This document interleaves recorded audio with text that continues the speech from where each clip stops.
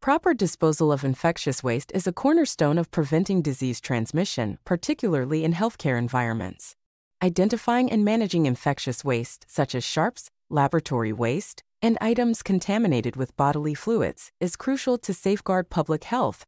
The disposal process for infectious waste requires meticulous protocols, including effective segregation, secure packaging, and safe transportation, culminating in environmentally responsible final disposal methods.